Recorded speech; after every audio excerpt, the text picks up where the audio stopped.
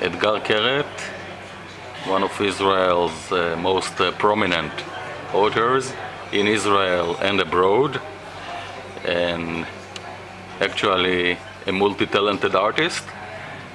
In addition to literature, films, comics, and now music. Welcome to Modi'in Etgar. And since we are about to close 2011 and open 2012, will you be kind enough to share with Culturebuzz your summary of 2011 and your plans ahead? 2011 wasn't one of my most creative years. I finished writing a book on 2010, and for most of 2011 it was just traveling and promoting my book overseas. And it seems as if the first half of 2012 will have a lot of traveling too.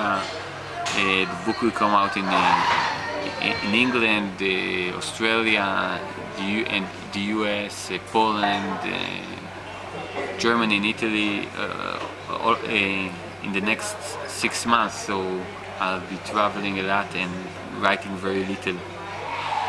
So I'm looking forward for this because it's always an adventure to meet new audiences, but I'm also looking forward to start writing again. And when it comes to 2012, any other plans you can disclose?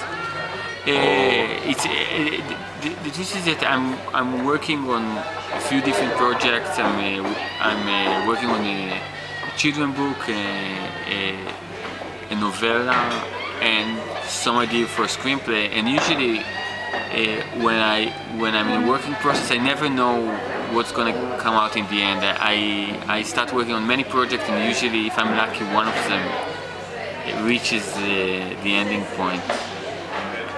We still remember fondly your visit to Oslo, and if I may, Etgar, take this opportunity, since you are being interviewed for Culturebuzz, as one of Israel's most prominent cultural figures, especially abroad. When you look at Israeli culture and its role, is there anything that you find special or important?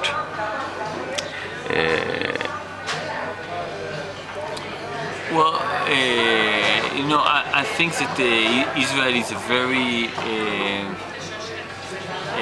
multicultural country, and there are many different ideologies here, and there are a lot of clashes between them. So I think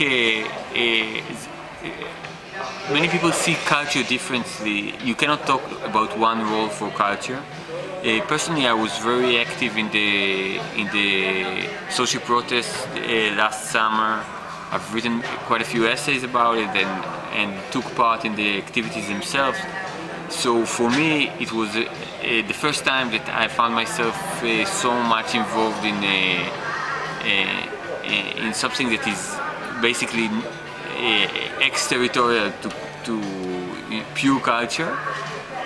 But I really feel that in Israel now we have so many clashes between left and right, and ultra-orthodox and secular, and every new week or month there is another kind of some sort of a friction point. And I think that culture in many ways provides of a way of basically connecting people with different opinions, and also humanizing the other. I know that, let's say, when I see Ahmadinejad, on TV, and when he talks about, I don't know, building atomic bombs and throwing them on Israel, then I don't feel any connection to the Iranian people. But when I see Iranian movies, then I realize that basically some political leadership doesn't represent an entire country or an entire culture. So I think that in Israel because it's a country that has so many violent clashes inside the society itself, I think that the culture should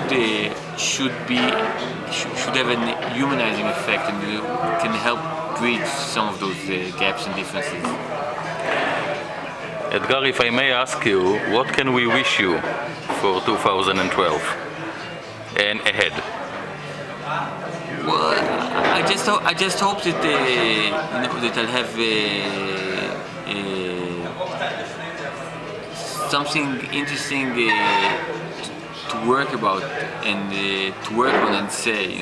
That's if I do something that will interest me and hopefully interest some of the audiences, and it will be good year.